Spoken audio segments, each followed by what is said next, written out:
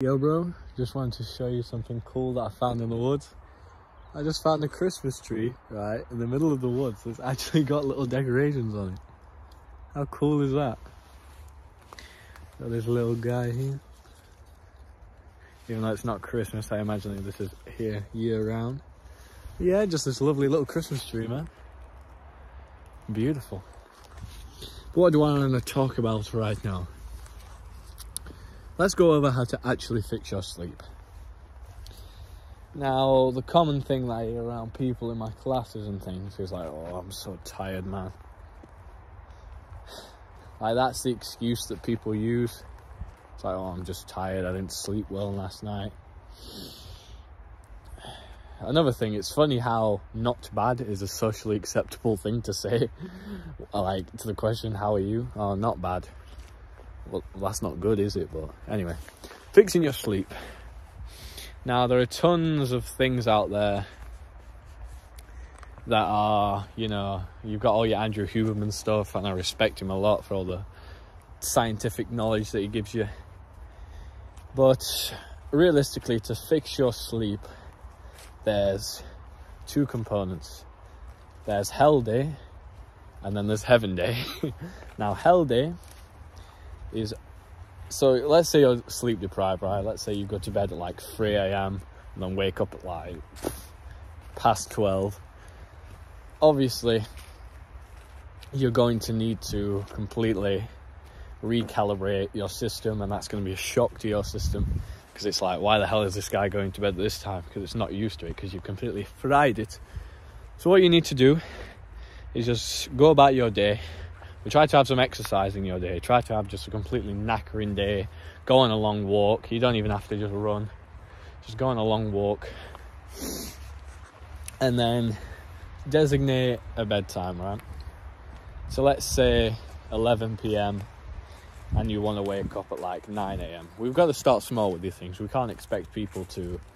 Oh, look at this another wonderful thing that I found. Right, it's a log. It's got like little bench cutouts. RNG. Oh, let's utilize it. Oh, wow. See, this is the beauty, man, of coming out. Like, if you come on long walks, you can find stuff. I didn't even know this existed, and it's like in my neighborhood. But anyway, as I was saying, need to designate a bedtime. Now, people might think, oh, that's a bit childish. Why do I need to bedtime? Realistically, bro, you're not doing anything productive after like 6 PM, are you? Like, you've eaten, you're relaxing, and all you're doing at 3 AM is like playing games, and then you just like fall asleep in your chair, or you're scrolling, and then your phone lands, that you wake up with your phone on your chest. Like, you just need to stop lying to yourself. You're not doing anything important. Now, so we have that. Now, we've got to definitely wake up at 9 AM, even if we're tired, and this is what the hell day is. Of course, you're going to have one day where you're going to be completely more tired than usual, because you've actually woken up early, set a bedtime, your body's not used to it. So you're going to have an entire day where you're feeling a bit crap. But what's one day, a sacrifice in one day, so that you can benefit from the rest of your life? Because then, at the end of that very hellish day, you're going to be completely tired. You want to go to bed at like 8 PM, 9 PM. And then after that, you just need to keep consistent with it. That's all there is to it. All the friction is that one hellish day. Let me sit in there.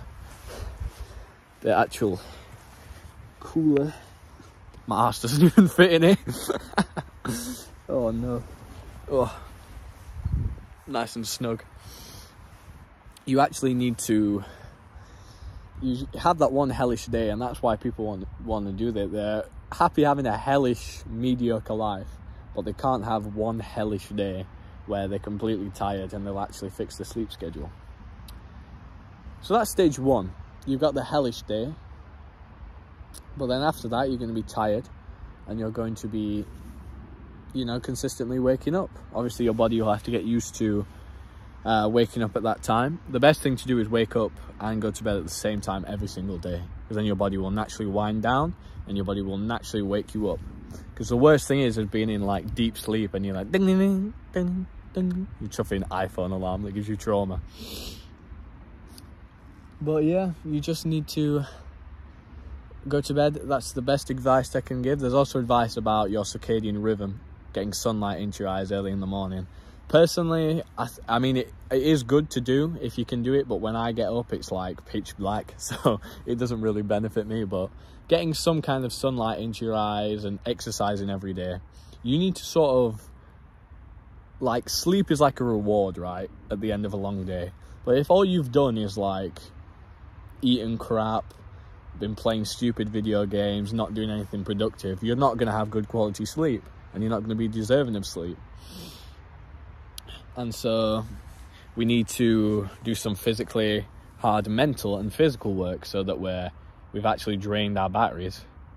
And then, you know, because imagine you're putting your phone on charge at like 74%. It's not going to take that long for it to get 100, and that's when you just are laying in bed trying to get to sleep and you're just wide awake. Oh, let's get back on the move. What time are we on? 4:04. We've got to head to karate in an hour and 30 minutes, so I should start heading back home. And we've hit 10,000 steps. Let's go. But that is, you've got the hellish day of your sleep, and then you've got the heavenly day because you've completely fixed your sleep schedule now, if you're trying to benefit from it. Because sleep is the basis of health. You're not going to have, like, the healthiest guy in terms of nutrition and in exercise is not going to do well, because you can't grow properly if you don't get enough sleep. Like, you can't build muscle if you don't get enough sleep. 7 to 8 hours of sleep every night. And any gym bro will tell you that he wants nothing more than to build more muscle. So, like, it's great at the end of a long day being able to sleep. I've been to the gym today and I've been on this long walk. I'm going to be absolutely knackered when I get in. So that is how to actually fix your sleep. And just a quick few things. Make sure you don't eat before you sleep. Make sure you don't drink too much water, otherwise you'll be pissing the sheets, you and your stinky pissy bed sheets, man.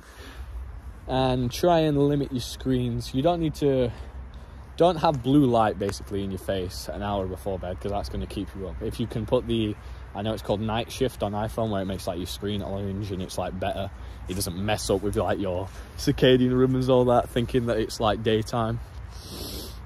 But yeah, the main thing is have a hellish day so you can have a beautiful life. And then you completely fix your sleep schedule and you're already going to be ahead of all of those Jeffreys that are just sleep deprived and complain. And then you're on the way to greatness. So I hope you've enjoyed this very short guide. And yeah, sweet dreams, bro. Mwah.